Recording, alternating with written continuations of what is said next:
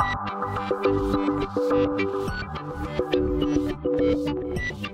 and welcome to my playhouse. And today, it's way out of view, but this is my new server, and down here is the Hewlett-Packard storage box with one drive in it. So we're gonna be putting in some more drives. I only have, I don't have very many. My problem is that I'm not a Hewlett-Packard man specifically, so I don't have many of these drive cages or trays to put drives in. I do have a lot of drives, but I just don't have a lot of these. So right now I got two of a colleague of mine. This is one of them, and well, he was gonna throw his out, so they've already been bended here, so not optimal, but we're gonna try and unbend that, and I think that's perfectly doable. So the drive that is already in there has a tray without one of these thingies in there, so we'll be taking that out and putting this one back in. I have no idea what this metal thingy will do, but it seems to be there. And then Mr. Stark, yes, actually Stark, I don't think it's Iron Man, but he's from Germany, and he was so kind to send me some of these trays, 4 of them, 1, 2, 3, 4, yeah. And I'm gonna be putting those in as well. I don't have any really good drives to put in there right now, so we're gonna be reusing some drives from up here. This array up here is full of 2 terabyte drives.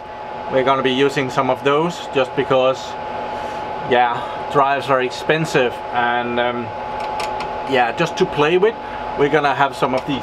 I've been trying to sell these Dell Eculogic iSCSI SANs. It hasn't been working out very well for me. Nobody wants to pay the price that I'm asking for them, even though I'm keeping dropping the price. Well, I haven't gotten rid of them yet, but eventually someone will pick it up. So the top one, which is outside of view, that one is up for sale. The other one I haven't done ready yet, so I don't want to take the top one apart, but the second one, that one, I haven't prepared for sales yet, so just take the drives out of it, then I'll just sell it empty, who cares. So right now we're gonna take the 2 terabyte drives and put them down there. So let's just see what we have here. We can find some good drives. Hitachi drive is a pretty good drive, so we're gonna borrow that one. They are a bit dusty up here. Another Hitachi drive. I believe these might be, no, I'm not sure, I'm not gonna say that, but some of these Hitachi drives might be high-end enterprise drives.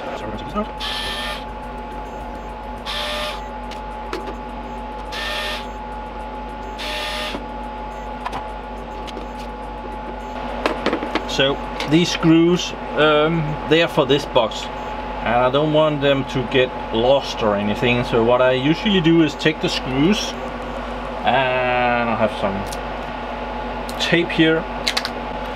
Someone calls this duct tape, other calls it gaffer tape. Let's not debate that, it's one of the two. So that one is done. So next time I need them, the screws will be right here in the box, which is pretty neat. And then we have this one, and well, this one has to be bended out as well. There. And that goes into, there are these LEDs, or they're not LEDs, they are supposed to take the light from inside the box and bring them out to the outside. It's not gonna matter that much because we are, I wonder how this should end up. I wonder if that's how, yeah, that's gonna do good. So if we take the drive here and put it into this cage that away, it was totally unnecessary to bend this my good colleague. Okay, I don't think that's bad. It's it looks pretty good. I even made a new label for it. 2 terabyte Hitachi. It says that it's a SCSI drive, so I am very curious if this will fit in the box down there, if there is different. I did find that this piece of metal, it's as if it I don't know. Let's open it up and test it and see if that if it will do it. This doesn't run very well, but here is the computer. It sees the one that we have in there. That one is a Samsung drive. So let's see what happens when we put in a Hitachi drive. The Samsung goes in, that's in one disk pool number 1. So I think we should put the next one in pool number 2. Okay, so here we have it. We're gonna open. I don't know what to call these. I just called them pool 1 and pool 2. I have no. We could also call them bay. When we open it, I think it powers up and starts making more noises. It's gonna draw through more air. There we are. Just to make sure that we're good air-wise. So we're gonna see if we can put this in.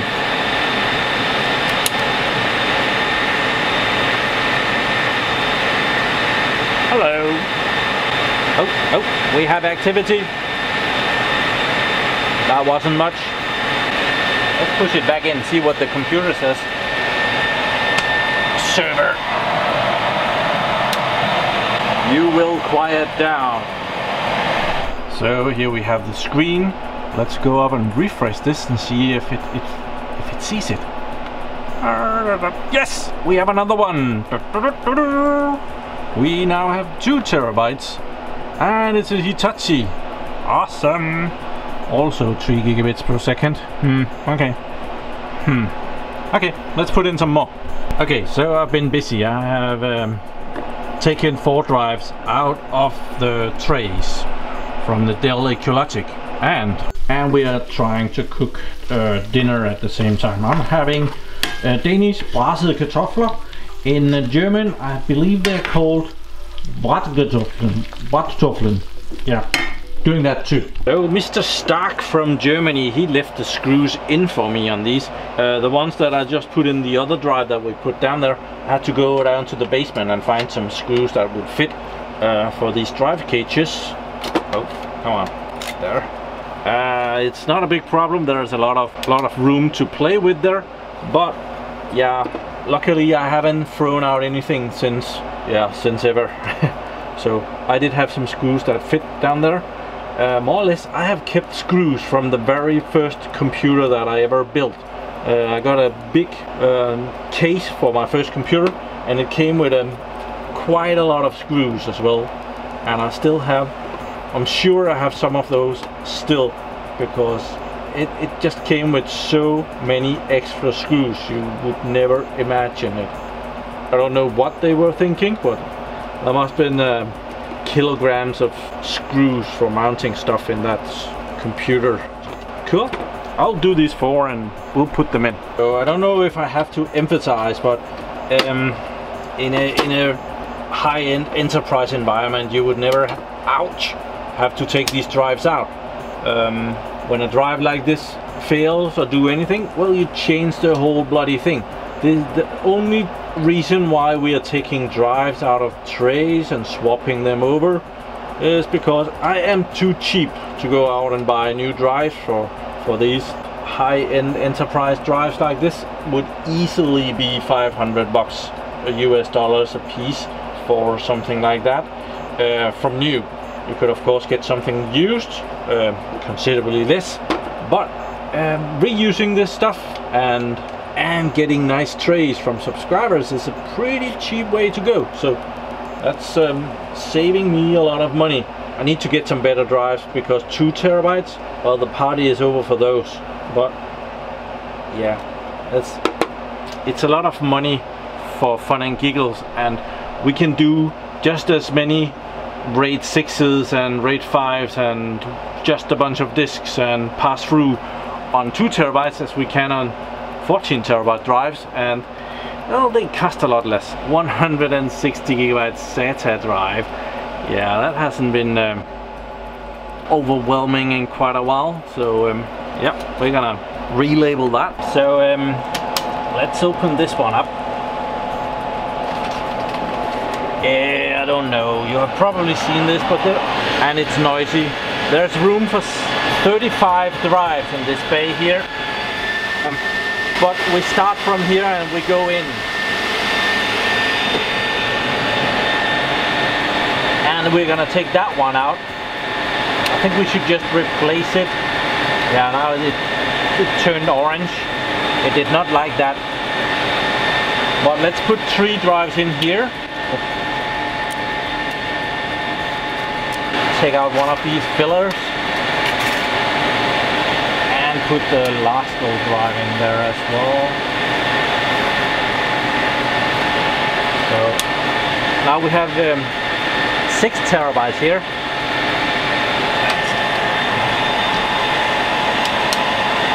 There. And let's open this one up. Put this one in here.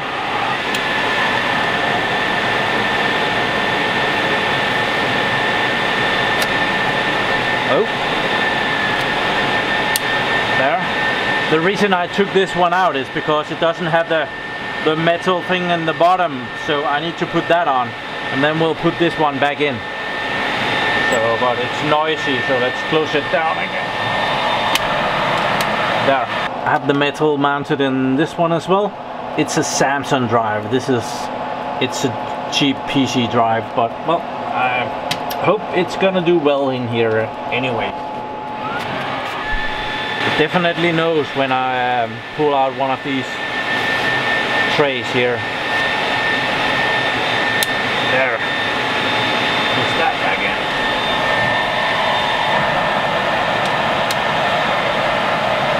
Okay, so the computer doesn't update itself, so we have to press refresh up here. Let's hope we get 6 drives. We get 6 drives. Awesome. Okay, and it sees they're in different port 1E and port 2E and port, okay, they're in bay 1, bay 2 and bay 3, each of them. Awesome, cool. So we can do a lot of different stuff with those drives. This smart array P441, it's a pretty high level RAID controller. It's not old, it gets the job done. We have all different options here. We can enable HPA mode, which means that it will just pass through all the drives to the operating system. So the operating system will see the drives as individual drives, as if they were, well, on an HPA or directly connected to the server without a RAID controller.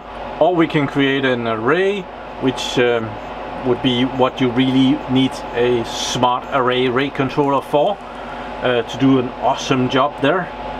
We haven't done any logical devices. We have the physical disks, and we have some extra features down here. I do not believe they are enabled. I think we would need to add a feature key or license key to enable these. Smart cache, actually feature that wouldn't be too bad to have. An encryption manager would also, I guess, need a key, or does it have that? Enabling encryption. It might be available. Okay. Cache manager. Okay. Okay, that's because the controller itself has 4 gigabytes of cache on it. There is no available action. That's a shame. I have to figure out what to do with these drives, if I'm to create arrays or if I'm gonna just pass them through to some operating system behind it. It's a real shame to use a really awesome RAID controller like this as an HPA, because HPAs, they're cheap, pretty decent priced compared. This RAID controller is well, I think it's about $500 US, where an HPA could go down, you could get a used one for 50 bucks. I got some for about 75, but that's over a year ago, so price might have dropped. So short video, but if anyone has some of those trays that I just put in, just laying around, and hopefully someone nearby, well, I am still missing 64 of those. So Yeah, that's a lot. I do have a lot of hard drives that I can put in this box. I am hoping to seek out some better drives to get some, well, you know, I just put in 6 drives, that's 12 terabytes. You can easily get that in one drive today.